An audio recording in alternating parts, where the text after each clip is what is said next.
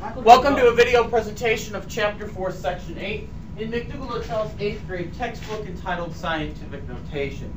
Now, we've studied scientific notation several times last year, and we did it a little bit this year when we've done I-step review. So none of this should be absolutely new to you.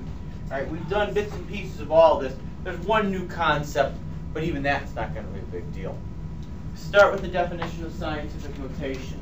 A way to write very small or very large numbers written as a number greater than 1 but less than 10 times 10 to the n, where n represents some integer.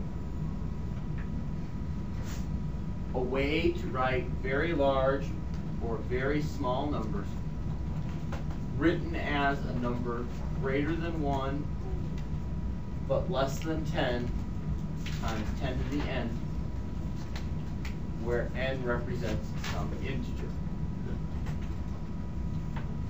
And remember, when we say integer, that just simply means a number, a counting number, not a decimal, not a fraction, just a plain old number. That's all an integer is. Now, there's three things you're going to be expected to do today. Today, you're going to have to be able to write numbers in scientific notation, which you've done before. You're going to be expected to be able to convert them back into standard form, which is also something you've done before. And you're expected to be able to multiply in scientific notation, which is not something you've done before. All right, so let's start with the first column there where you're writing in scientific notation. Now you can see I've done the first problem for you, and I've actually solved that problem out for you with some directions. So you want to make sure you get all that copied down. That might want to be something you're writing on the top of your homework tonight, because I'm fearful that you will confuse the directions if you don't do that. As you can see, the problem I've done for you is 0.000034. 4 zeros and then 3 4s. And you're expected to take that into scientific notation.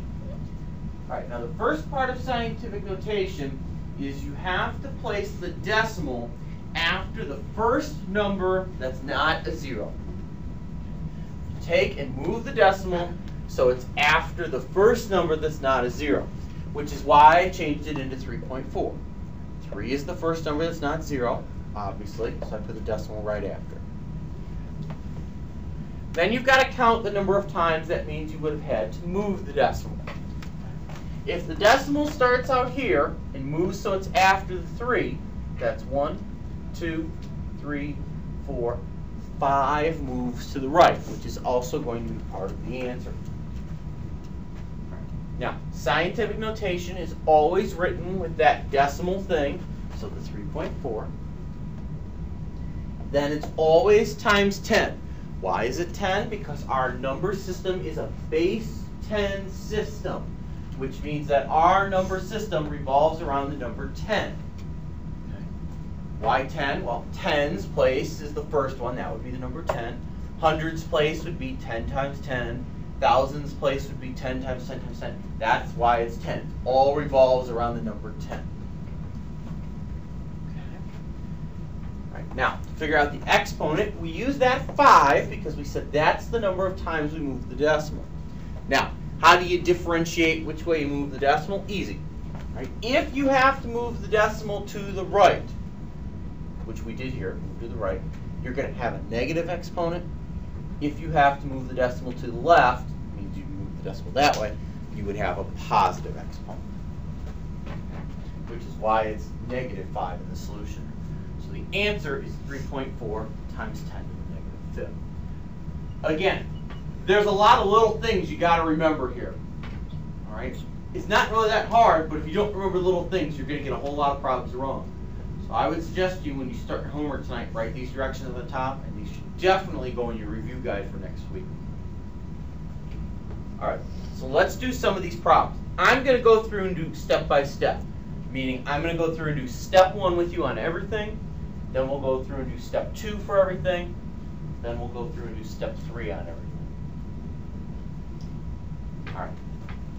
So, again, step 1.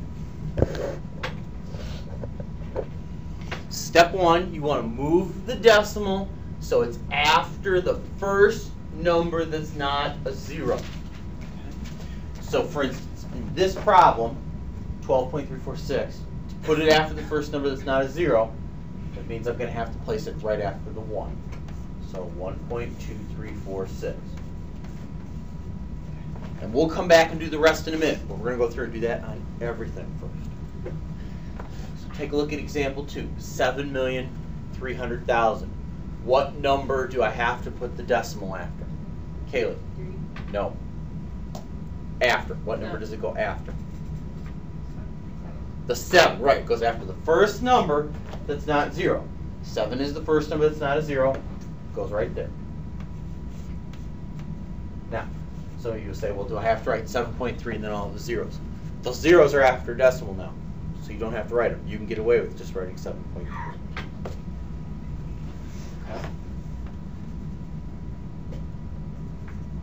Okay, this one up here, 0.0000526. A decimal, 5 zeros, 526. What number does the decimal go after? Elaine?